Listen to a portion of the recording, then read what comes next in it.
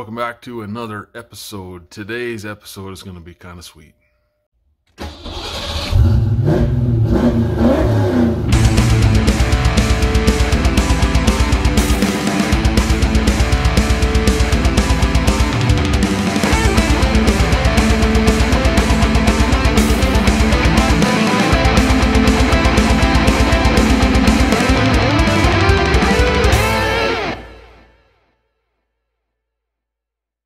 All right, one of the things that kind of plagues these Fox bodies is the original ECU will start to run a little bit funky on you.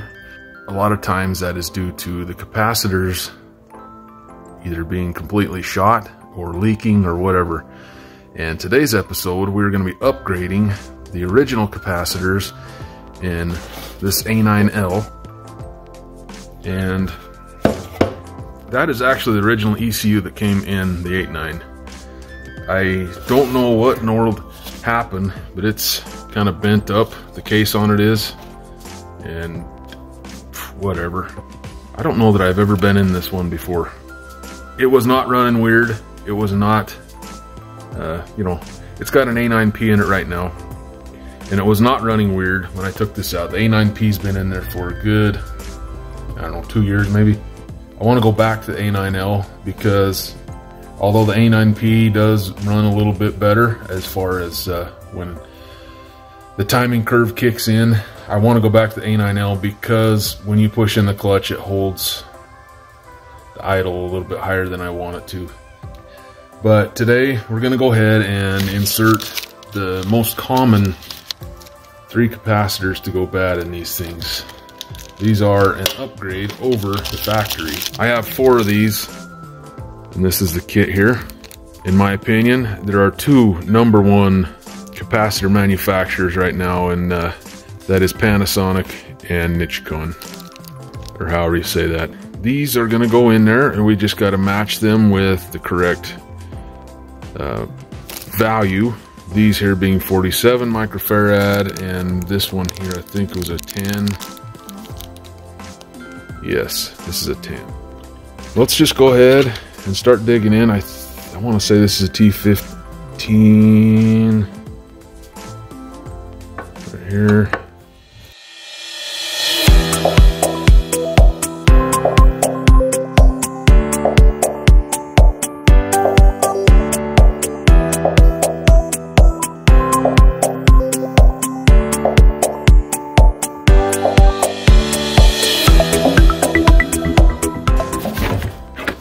Take these 2 out also. Alright, those are a T8.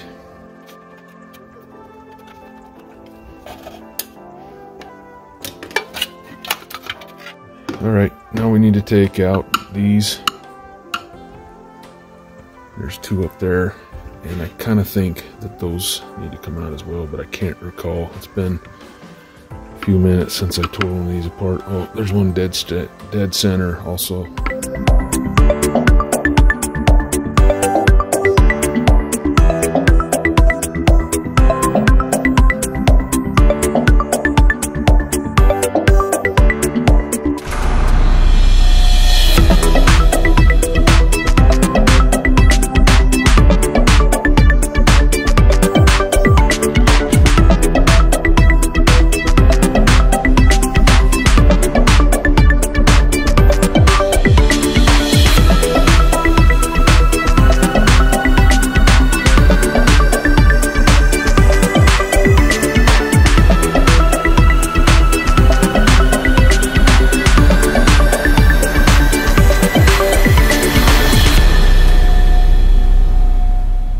Not too sure if I got all the way into mentioning this because someone came out the door, but it's this one, and this one we are replacing with these 3.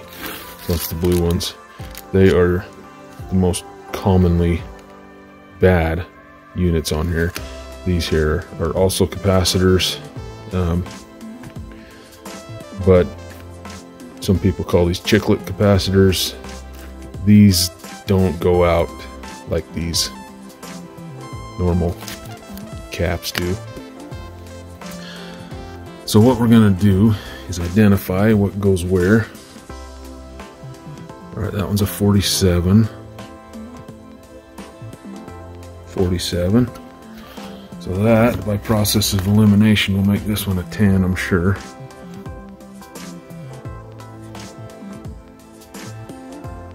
Yes, it is. Okay. All right. So now we just need to identify on the back side what's what. I'm using solder wick to desolder. As you can see, solder remover.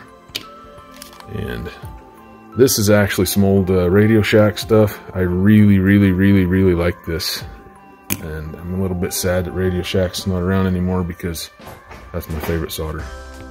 I will actually preface this by saying I do know that this is not the correct soldering tip for this. However, Home Depot doesn't have any in stock. Neither does Harbor Freight. So we're rolling with this. Anyway, it's those two there. We're going to start out there. You must, by the way, note which side the black is on, which is the negative side of the capacitor. Hopefully you can see that. It says negative in there, I think. Anyway, we're going to go ahead and replace them, and we're going to use the 47 because that's what it is. And on these new ones, this is the negative here in the white. So that's what that means. So anyway, put this right here and we'll get started on the other side. All right, so right here. And I got this turned down to half throttle. You don't want to go in here all balls out. You just want enough heat to do the job on this because you don't want to be heating up a bunch of crap. And this solder wick, desolder, whatever you want to call it, it does get mighty hot on you. Just beware. This solder tip is not the correct tip for this job. I'm actually going to get on this side here now. Give a little bit of tension to try and release it. Okay, there it is. Do this other side. Boy, this is fun. There we go. Alright, here's one of our 47s here. Another thing that I will say is when you buy these, they always put the lead for the positive side, so it is actually longer than the negative side. So, you know, if you're on the other side, you can actually kind of tell. And our negative needs to go towards, if you remember right, needs to go towards the processor here. This is entirely the wrong tip for this. I might change up my, I think I'm going to change up my soldering iron. This one here is an oldie. I want to say probably from the 90s that I got this. You know, it's done its job. I've definitely got my money out of this thing. There. There, bam. Right now, I just take these. I don't know if you can see that. Hopefully you can see what I'm doing. Just take these and kind of bend them outwards. And we'll get in here and solder those puppies down. Just kind of get it close to where the other one was. You know, same height. My eyes, just not what they used to be. This is blurry. Alright, so I'm going to get these side cutters. Snip.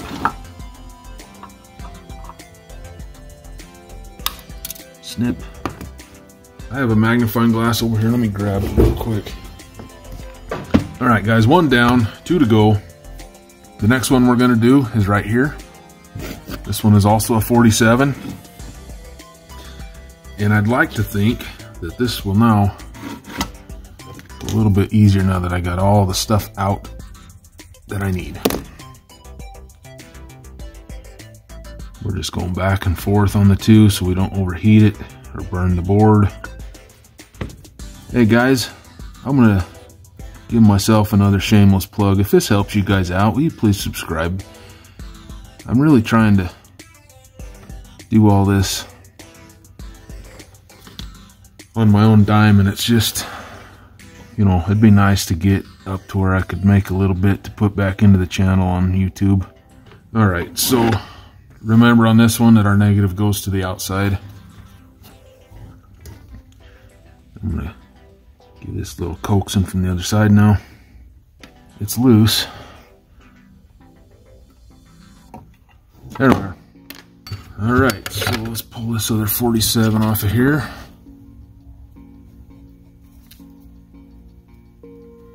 Oh, these are really taped on. Okay. Negative to the outside, as we said. And we'll go right in.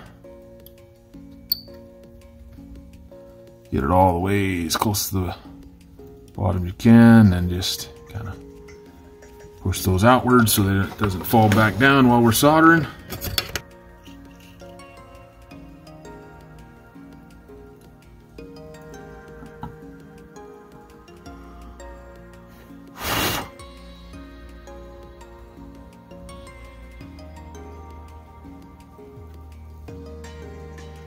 Quit balling up on me. This wax is really making this a little more difficult than it needs to be. Snip, snip. All right.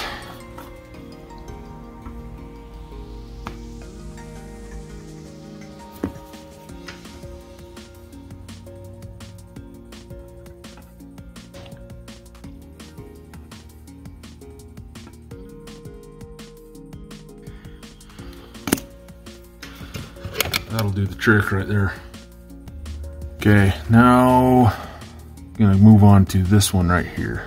And that one is right here on the board. These two here. For reference, this one is our 10 microfarad capacitor right here. Alright, so I'll get in on this side here and we'll kind of help usher this thing out. Alright, she's out.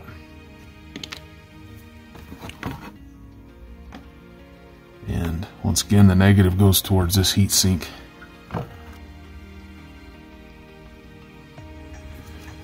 Okay. Probably driving somebody nuts with my soldering. I actually was a solder jockey for about 6 months for a company called DOD.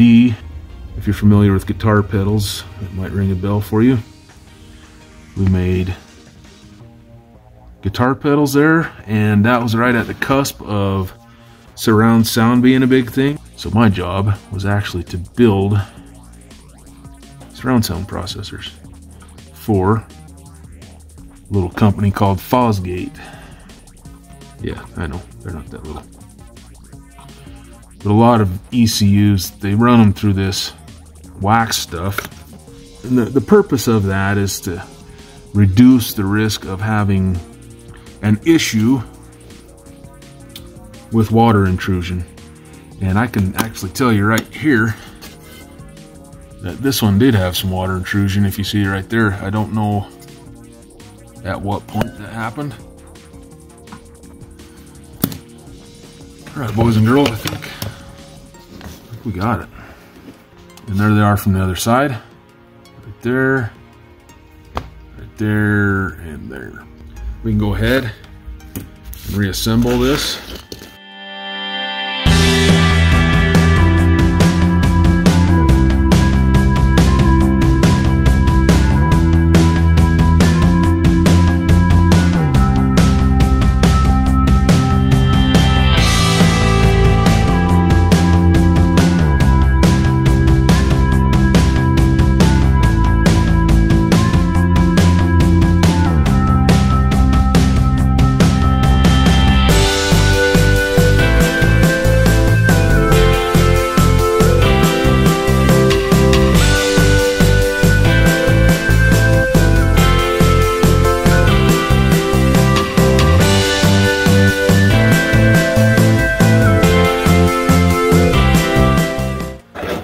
some point I will go back in and I'll throw this back in and make sure it runs, but honestly, there's absolutely no reason why that won't run. So that's the way that you replace the most commonly problematic capacitors. And these will work on all the mass error. So 89 to 93. It will also work on the 88 California cars. Doesn't matter if it's an auto or a manual. It's going to take the same cap kit. So I got 3 more. I got a spare. And quite honestly, you know, somebody really needs one, hit me up. And yep, we'll see if we can hook you guys up. As always, I will ask you again to like, share, and subscribe. I really hope this helps somebody out along the way. The speed density computers, I'm going to assume, are really similar, but I don't have one here to look at, so I sold the one that I had for Frankie to somebody that needed it. So, and that's what kind of bought some of the paint items for Frankie, was selling that. And without going on much further, I will say goodbye to you guys. Thank you for watching another episode of the 89 Garage. And yeah, you guys have yourselves a wonderful week.